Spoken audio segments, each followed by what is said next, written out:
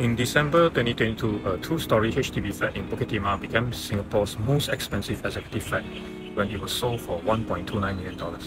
It was beaten just a short while later by a flat in the opposite block, which was sold for $1.3 million. Just over a year after that, a flat in the same block has exceeded that amount, having been sold for $1.36 million.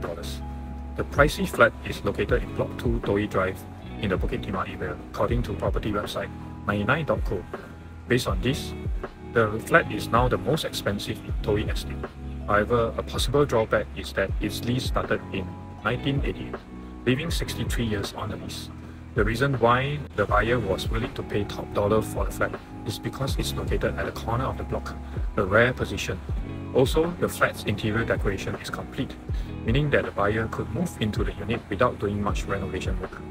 There are a few reasons why Toh Yi Drive flats may be so popular.